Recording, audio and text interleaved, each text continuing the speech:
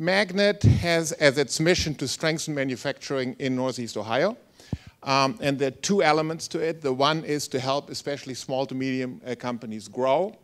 And over the years, we have basically helped create or save about 1,000 manufacturing jobs a year in Northeast Ohio. Our biggest problem in Northeast Ohio is to find skilled labor. This is constraining our growth in the region because we cannot copy the German model. There's a problem with the German model in copying it here. There are many. But one of them is that the German model believes in tracking people, right? While we believe everybody should have the opportunity to go to college. And this is why we actually designed the program as early college, early career, which means that we ask the students as they join this path, we give them the opportunity to get an associate's degree over time, and the participating companies have all said, we're happy to help them to get a bachelor's degree at the end of the day, because we love to have more engineers, right? So we actually provide a career path with no limit if the students are willing to perform accordingly. The key concept of ECEC, it's industry back. We are going to the employers and we say, what kind of talent do you actually need? And then we sit down and we say, okay, if this is what you need, let's go to the community colleges and say, what can you deliver? And at times they will say, I can do this, but I can't do that. When you think in the past, manufacturing was the social elevator to get people from poor neighborhoods to the middle class. And the only thing you needed was brawn and commitment. This elevator is broken. This elevator doesn't work anymore. The new elevator doesn't need brawn, it needs brain, and it needs skill.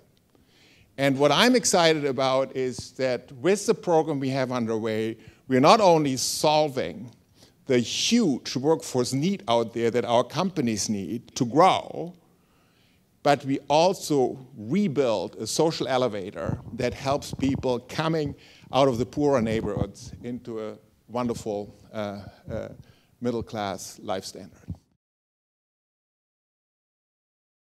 It's estimated by Team NEO that it's going to be 49,000 jobs that need to be filled by 2025 here in Northeast Ohio alone. All of those jobs are going to require some form of post-high school education, some type of technical training, not necessarily a 4-year degree, but definitely more than a high school diploma.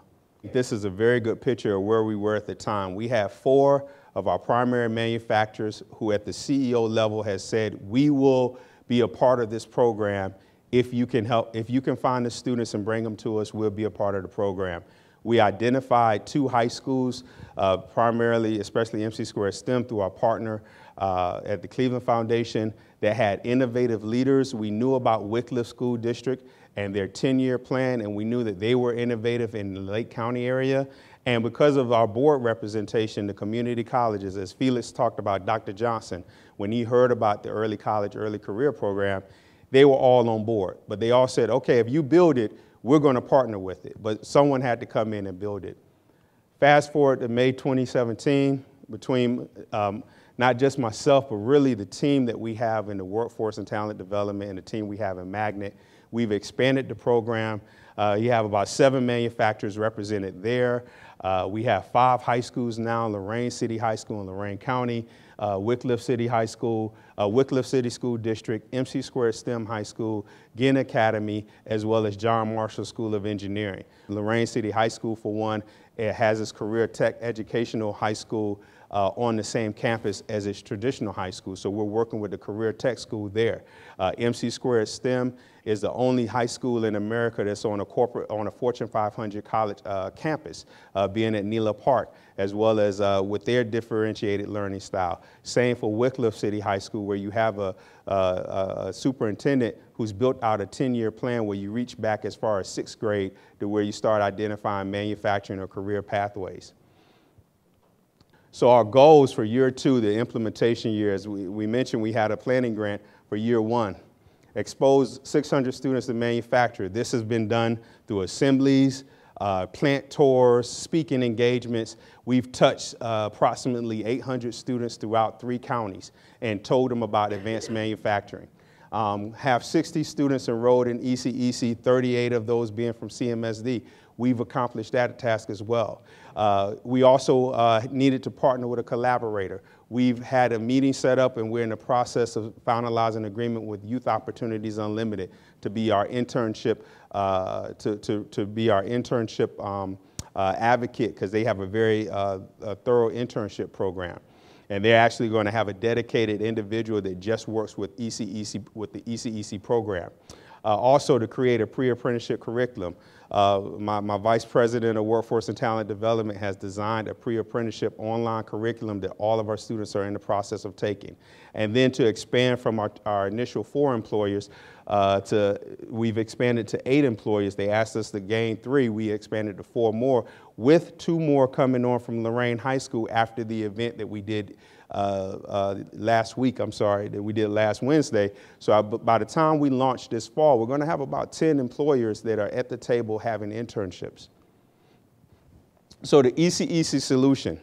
We're not saying that what we're doing with ECEC is brand new. In actuality, most of the parts of ECEC have been in function for the past 15 to 20 years. What early college, early career ECEC has done is brought it all together. As Ethan will always say, we brought all the pieces and parts that have been operating in silos to be one unified opportunity. So certifications, soft skills, earn and learn, career awareness, mentoring, college credit plus, and then we had the foresight to say, you know what, we need to make sure the support systems are there. So we have parental engagement. I want to recognize the 2 parents that are here tonight with their students, with their children, because parental engagement is a must with this program. It works in any school. We have 5 different types of high schools that we're implementing this model. It's year-round in the company, so it's a 2-year internship, 2 days a week in their junior year, with a 6-week internship over the summer, and then up to 3 to 4 days a week in their senior year as that student schedule permits. It's a path to associate's degree. So in our education, once again, the American education system, it's not just exiting a student out of high school into a career job where they have no room for advancement or growth. It builds a pathway that they can get their associate's degree as well as their bachelor's degree. And then we also have the other 4-year degree, like the other white meat. The journey person, the apprenticeship track, which can equally provide for a career pathway for students as they grow their career. We engage students beginning in 9th grade. We identify students that will go into the cohort beginning in 10th grade. In 11th grade is when they start their 10 hours per week internship, 8 to 10 hours per week, depending on the company. And then in 12th grade, the student will graduate from the program with an industry recognized certification, 2 years of work experience, as well as college credit and their traditional high school diploma based on the new ODE pathway, Ohio Department of Education pathways to graduation. Let's talk about how our current pathway looks for students. It's high school, and this is the pathway that maybe many of us in this room have chosen. You go to a 4-year institution or maybe a 2-year college, then to a 4-year institution. And for many of us, it's been successful. But we all know the data says that for every one of our members of our community, it's not successful. So enter ECEC, 3 pathways. You go to high school, you have a career apprenticeship pathway, you have a college, a 4-year, 2-year pathway, and then you have the college career combination pathway where students can go into a full-time job, but also have the opportunity to tuition reimbursement at the college. It was pointed out on the slide that there's a big need for manufacturing labor, and manufacturing labor isn't for us just skilled labor. It's also engineering, technicians, technical sales. All of those are big needs, and the foundation of all those is the basic manufacturing skills.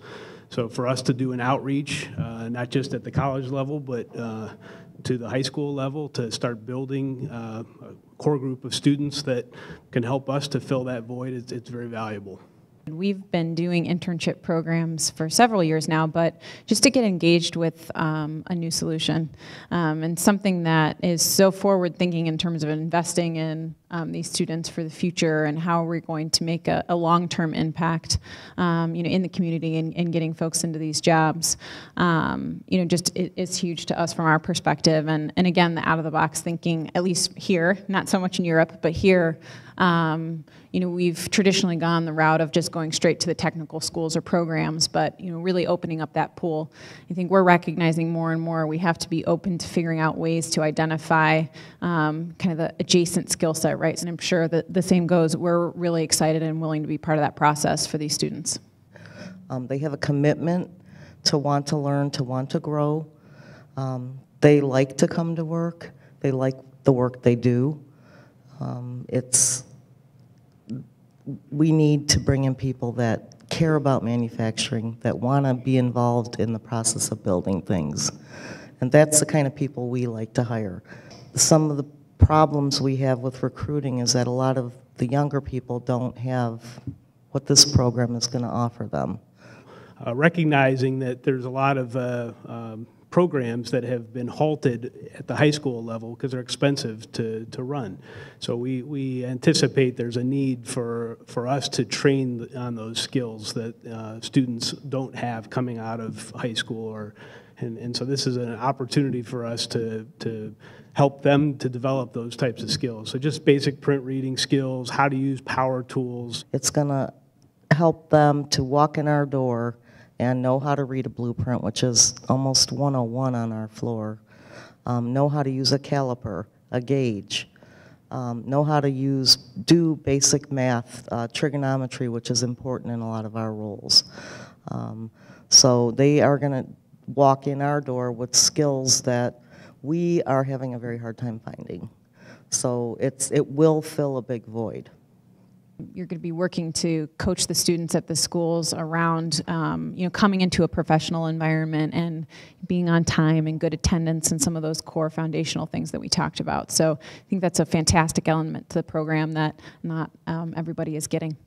What it does for Lincoln Electric is it allows students to get a head start if they decide right out of high school that they're looking for a job, they've got that much of a head start in front of their peers of terminology in terms of familiarity with the company and the policies and how things work. So it gives them a foot in the door and maybe a step forward compared to their peers. So everything kind of stems off of these foundational opportunities. So if somebody chooses and they start off in the factory, they've got a career path to be in maybe quality assurance, they could be in our service department, they could become product developers, they can continue to go through schooling and become technicians or research and development engineers, and I'm a product of the same type of training. I went through college as a co-op and ultimately became, took an engineering path, but it was really good foundation for whether you take a professional career path or otherwise.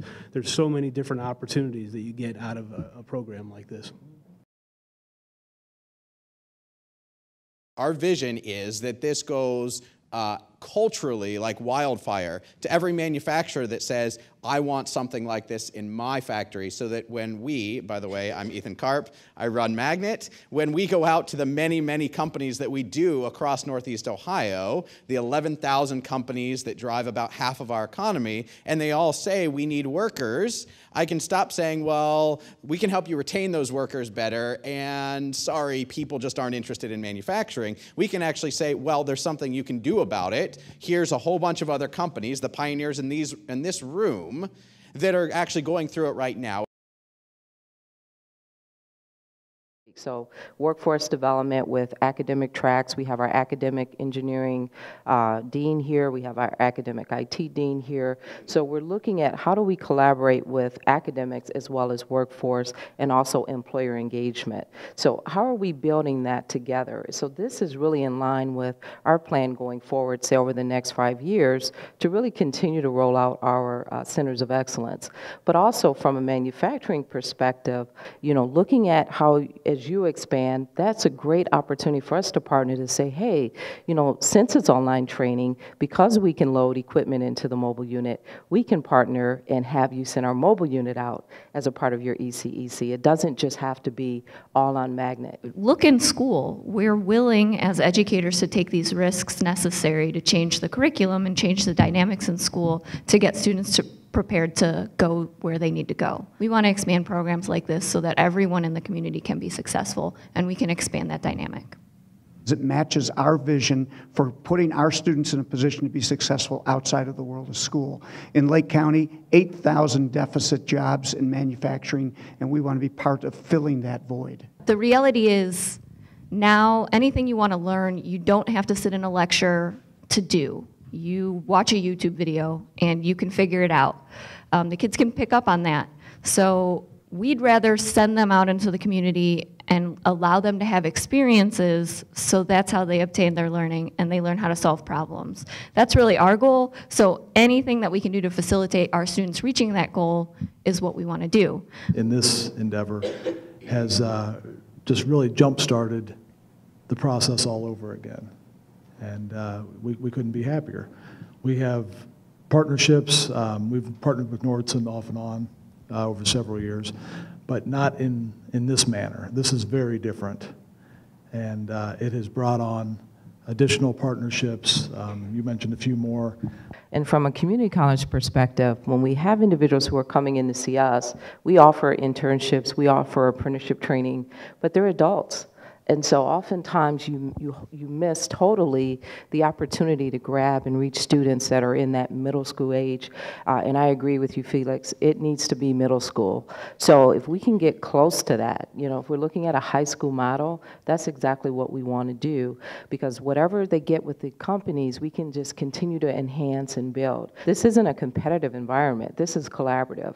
And we're saying, how do we continue to feed? Because if we all did our very best, we still could fall short of that number. I mean, 49,000. So we have to do things differently. We have to look at different approaches. The other thing that I think was critical that you mentioned was the pathway out of poverty. We have to create those pathways for students, because if they don't see it, they don't live it, they don't know it exists. And so if we can give them alternatives, this is really the model that we are definitely interested in partnering with at Tri-C. This program was presented, we announced it to the students and gave very little information. It was actually our highest attended parent meeting that we've had in 3 years, because so many students were excited about this and so many parents showed up for this. We were out of seats in the room that we were in when Terrence came and presented. They were all extremely well spoken in the interviews. They all had very clear plans on how working at Swagelok or working with any manufacturing company is going to take them to their future goals. So I think, like I said, they're going to give you better answers than I could ever give you. They're ready to go to work. They're ready to do whatever they need to do. It's incredible. I've spoken with their instructor. I see him twice a day anyway. But he's like, they're working harder. They're moving faster. They're just really excited about the whole program, the thought of going to work, being a part of an internship program, seeing the number of people that are behind them, wanting their success, wanting to see that, help them with that. And you know, I see those students every day in the hallways, and I get a lot more high fives these days. So. For us, it came down to just a couple of questions that the students asked. And you know you're being successful when students say, can we work more than the 8 to 10 hours a week? Can we take more classes at Lakeland Community College when we have the opportunity? You know, that's what we're hearing. A lot of opportunities along with training that you would not normally get from any other school or program. And it opens doors for the future that would not normally be open. So through the magnet program, you can do things that you would not normally be able to do. I have a future going to a foreign university at college, and it can help me pay off my tuition, which helps me, you know, because where I come from, and it can take the stress off my parents. And even if I don't have a career in the future in manufacturing, I can still have the bragging rights to say I participated in something that nobody else did. like my parents.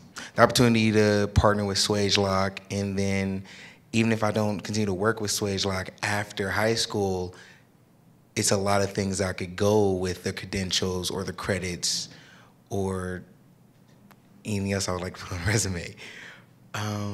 That's what I get out of it. And a lot of opportunities that's been open that's not really supposed to be open for some people. And there's a lot of options out there in the world, and this opens up a lot of doors for that.